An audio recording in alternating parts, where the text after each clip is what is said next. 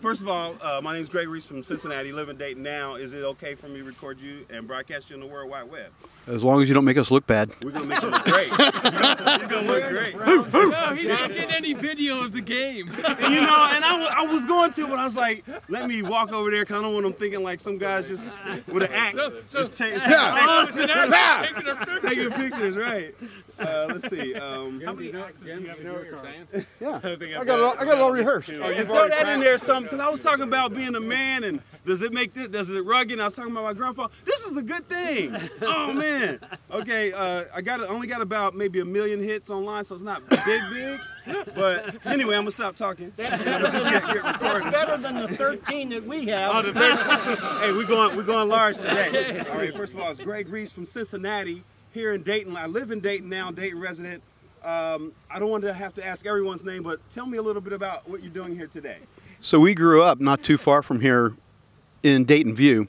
Most of us are all from the same neighborhood, grew up playing football together, and at least 50 years ago we started coming down here to play football with our buddies and have continued to this day, at least 50, some say 49, some say 52, we're not real sure on the math. And as we've gotten older, most of us are starting to bring down our kids. So we have 2 generations for most of the guys that are here. It's been really fun to get together every Thanksgiving with a great group of guys, nice families. It's really fun to get together, and our football games have gotten shorter and shorter as we've gotten older and older. So the old guys, we just kind of waddle around while the young guys really play. There's 4 of us probably have been coming down here for all 50 years. Ron and Rick and Tommy. Larry's not here, so yeah, I think we have the 4 or 5 of us been coming down for 50 years, but everybody else. Playing here, we were playing. Yeah. 25 and 25, the record. Andrews Raiders and Burkhardt Bombers. No, Burkhardt Bombers are undefeated. Burkhardt Bombers are undefeated. Man, that's incredible. That's a legacy. Before we go into that, tell me the significance of this site here. We all worked here when it was a baseball field before the football field.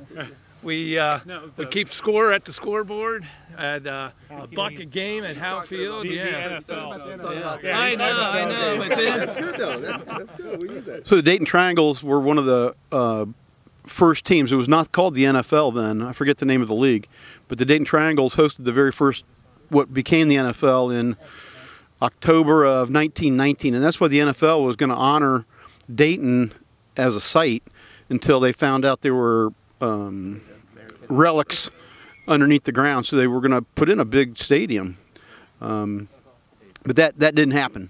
So, but we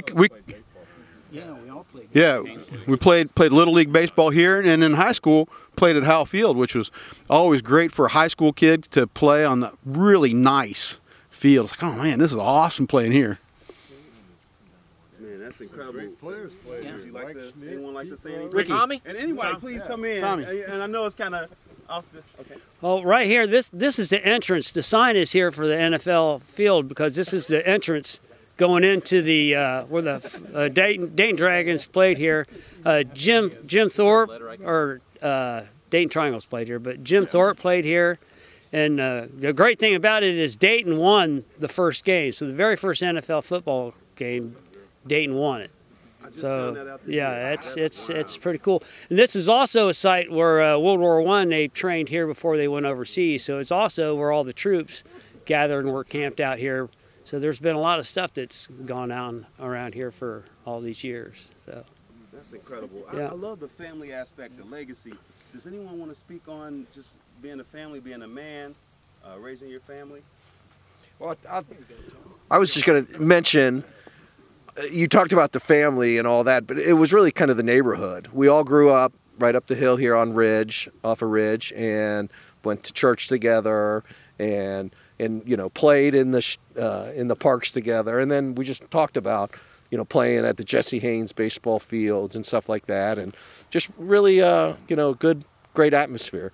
Hopefully, you know, the city will continue to regenerate, and you know, they put some money in here, and there's some development downtown. So hopefully you'll start to reach back into the neighborhoods and kind of recapture some of it and get back to some really cool spots.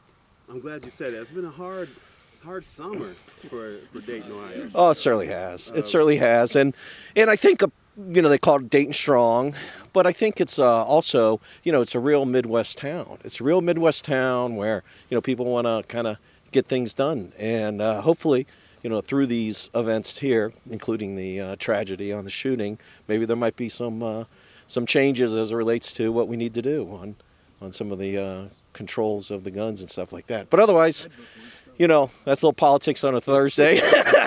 we'll move on from that. But the real thing is, I'd vote for you. a bunch of great friends, and otherwise in a great neighborhood. I want to speak to someone from the younger generation, and then I got to speak to the axe guy. and he has a football, so younger generation want to tell us how this feels to you? Matthew. Yeah. Timmy. So I just remember. So I'm.